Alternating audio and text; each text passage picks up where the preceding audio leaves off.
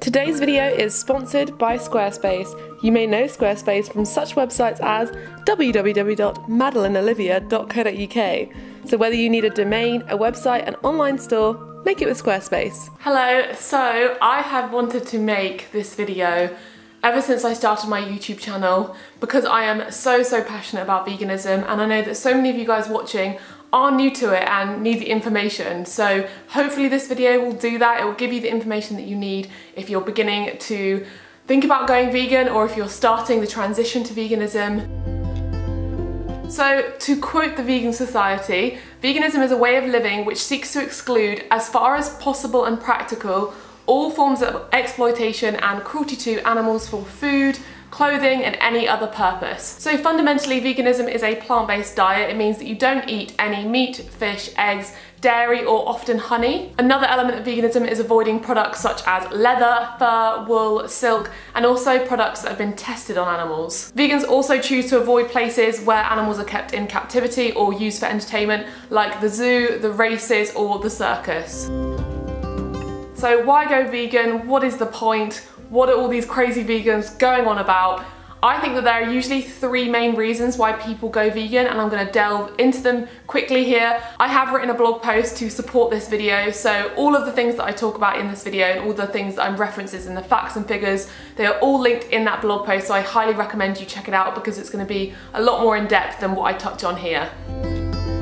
So a lot of people go vegan for the health benefits. A lot of research has been done to show that animal products are harmful to our health, and especially in the excess that we are consuming them today. Animal products are naturally high in cholesterol. Plant foods don't have any cholesterol, and this has been linked to heart disease, which is actually our biggest killer. They've also been shown to cause cancer, carry the highest risk of foodborne illnesses, contribute to antibiotic resistance, and as a result, meat eaters simply don't live as long as vegetarians and vegans do.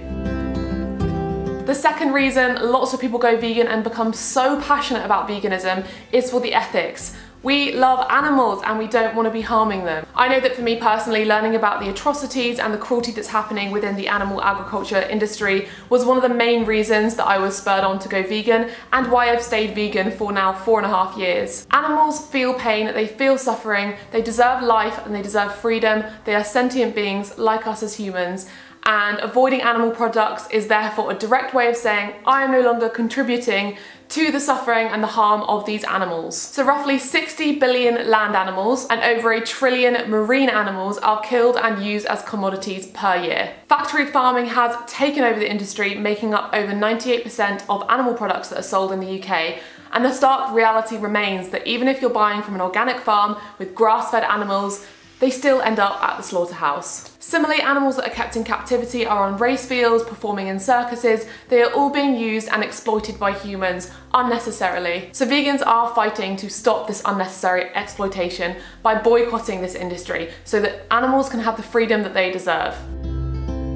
So the third reason a lot of people go vegan is for the environment. It is shocking the impact that animal agriculture has on this planet. It's one of the biggest industries on this world, and it's causing one of the biggest impacts as a result. Animal agriculture contributes more greenhouse gas emissions than all of transportation combined. It is estimated that animal agriculture is responsible for up to 91% of deforestation. Cows produce 150 billion gallons of methane per day, and it takes 2,500 gallons of water to produce just 1 pound of beef. It's 477 for eggs, nearly 900 for cheese, and 1,000 gallons to produce just 1 gallon of milk. Animal agriculture is also the leading cause of species extinction, ocean dead zones, water pollution, and habitat destruction. We could see fishless oceans by 2048 if we carry on the way that we do. Now, if those facts don't shock you into reducing your animal consumption seriously, then I don't know what will. We are in a really pivotal point in our history where we need to change something,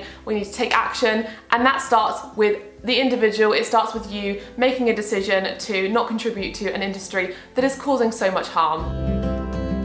So now we've got that out of the way, what on earth am I going to eat as a vegan? I can't eat meat, can't eat fish, eggs, dairy, honey, and God knows what other ingredients I can't eat.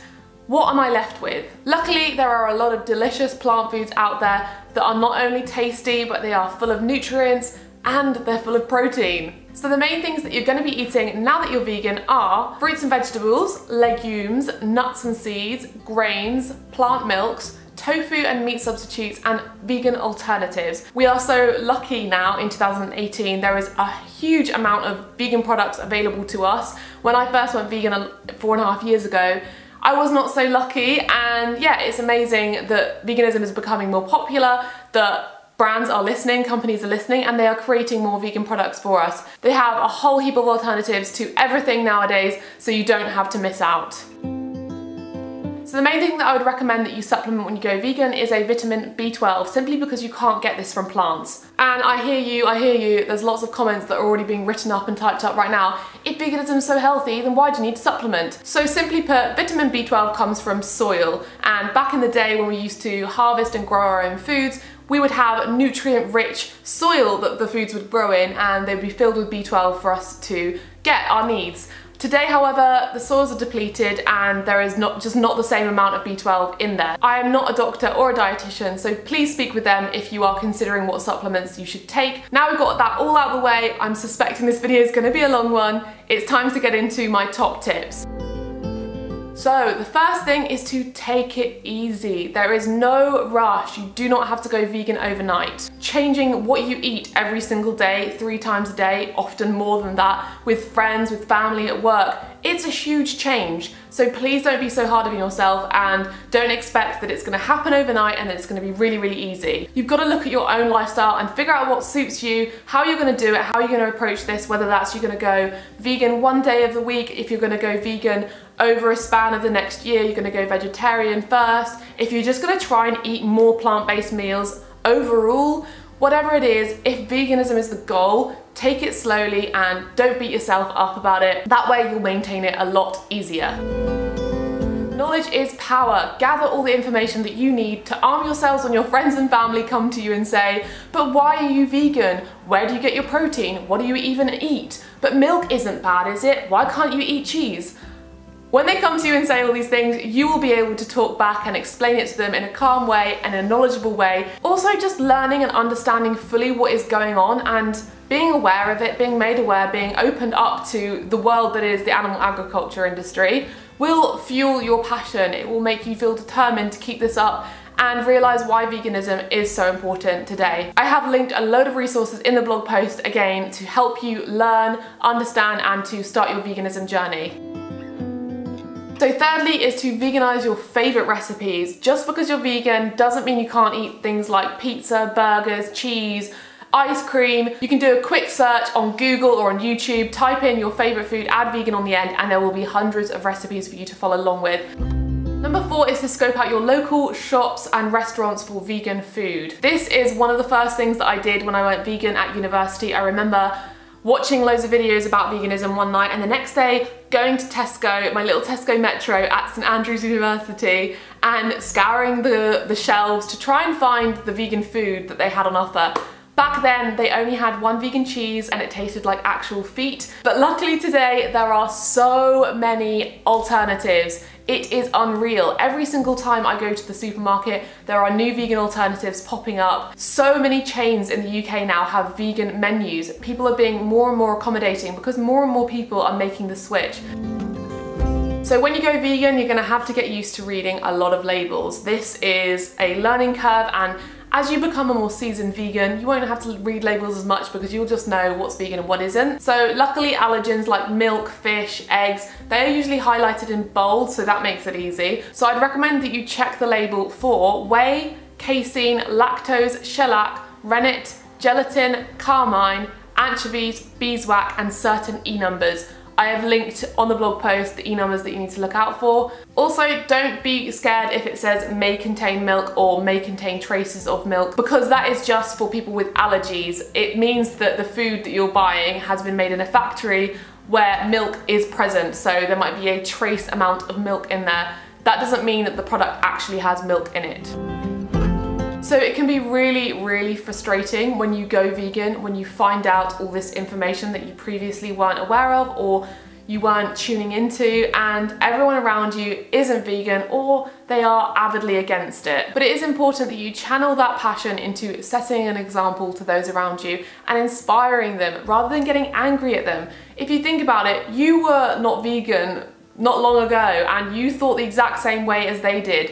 And if someone had come to you and had a go at you and told you all these things and got mad at you about veganism, you probably would have sat there and thought, what are you doing? Why are you doing this to me? Go away. So think about that and just live your life as a vegan, share the information, talk to people about it openly, and don't get too angry. I have found in my own personal experience that when I've got mad about things, people just want to leave the conversation and people don't want to hear it. Whereas when I've been more open and more understanding, I have actually helped people to make more choices towards a vegan lifestyle and to a plant-based lifestyle. My boyfriend, he went vegetarian and he's now vegan. My sister and my mum no longer buy products that have been tested on animals, and my parents both eat so much less meat than they used to. And I'd like to think that that is in part due to my impact.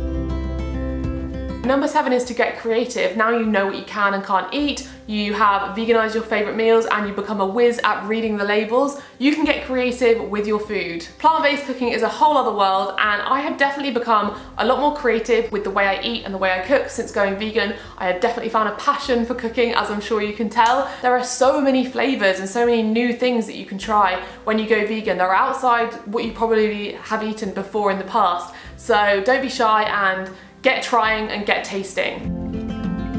Number 8 is to be a part of the community. As I mentioned before, if you're feeling that passion, that anger and that frustration, it's really important to speak with like-minded people and get involved. Social media honestly was my support system at the beginning. I found so many people online who were talking about veganism, sharing recipes, sharing ideas, being an inspiration to me, and I found that community. If you don't have anyone in your real life, then there is always social media. I can be here to help you. Do a quick Google search, find out if there are any vegan festivals, any meetups, any vegan activism groups, and get involved. Having like-minded people around you will not only make you feel less alone, but it will also make you feel like you're a part of something important. So I'm just gonna throw it out there, you're gonna mess up. You're gonna make a mistake, you're probably gonna eat an animal product when you didn't want to or by accident, and it's okay. It is highly, highly unlikely that you're gonna make the decision to go vegan overnight and then you're never gonna touch or eat or use an animal product ever again in your life. You are suddenly changing a very fundamental part of your everyday life, the food that you eat. So it's inevitable that you're gonna mess up. You're gonna accidentally eat some sandwich that has mayonnaise in it. You're gonna have one too many drinks after work, and then you're gonna accidentally devour a cheesy pizza. It's okay, it doesn't matter. Don't let anyone else, including yourself, judge you for it. If your intentions are good, then that's all that matters. Over time, as veganism becomes a part of your lifestyle and a habit, these mistakes will happen less and less, and it will get a lot easier. And this leads me to my final point.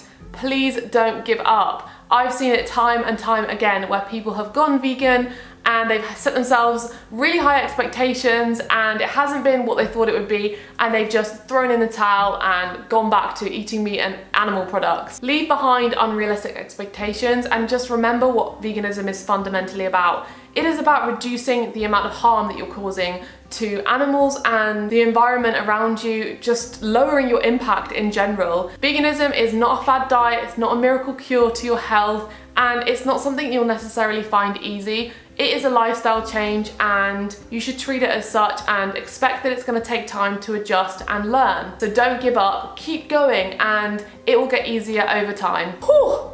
Oh my gosh, we're at the end now. I just want to say finally, good luck. I hope this video has helped you if you're thinking about going vegan or if you're making the transition. Please, in the comments, leave your questions. We can all help each other. Everybody, go down below, write your problems, write your questions, and reply to people, help them out, give each other advice. And if you want to join a community, like I mentioned before, you can join my Facebook group, Versatile Vegan.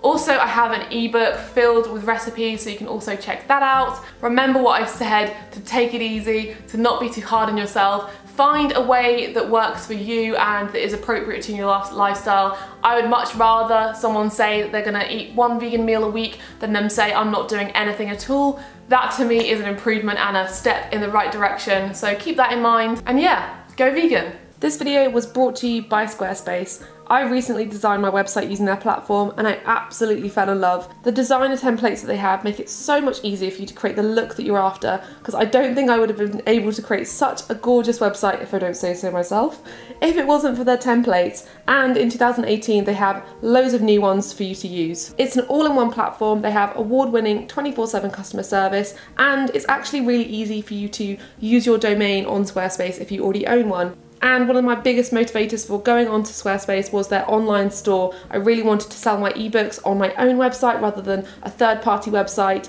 and it makes it so much easier for me to manage and control and see all of my orders. The whole process for me was made so much easier using this platform, and I used this platform before I was sponsored by them. I just really loved what they had to offer, so I wanted to share that with you guys. So if you are interested, I've got your back. Head to squarespace.com for a free trial, and then when you're ready to launch, you go to squarespace.com/Madeleine Olivia and you get 10% off your first purchase. With all that said, go check out the Beginner's Guide to Veganism blog post on my Squarespace website, and I'll see you in my next video.